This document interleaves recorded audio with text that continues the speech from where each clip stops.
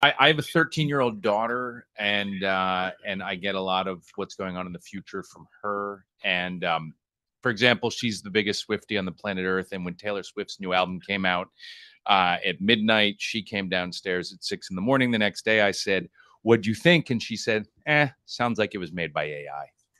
Ah, So there's a disparaging element among the younger people that AI is fake, it's plastic, it creates that's things good. that aren't genuine. That surprises me because we all see AI as a giant a commercial opportunity. What I also learned from her is that a year ago, their professors in middle school were taking every essay that was written and feeding it into ChatGPT and saying, did the kids write this or not? Right. Now, a year later, the kid's instruction is you feed it into ChatGPT and you pre-screen your own work before you submit it because I'm not going to do it. And if you get caught, you get failed. So we are adapting as a society to AI as quickly as AI is I didn't making. realize in middle school they called them professors.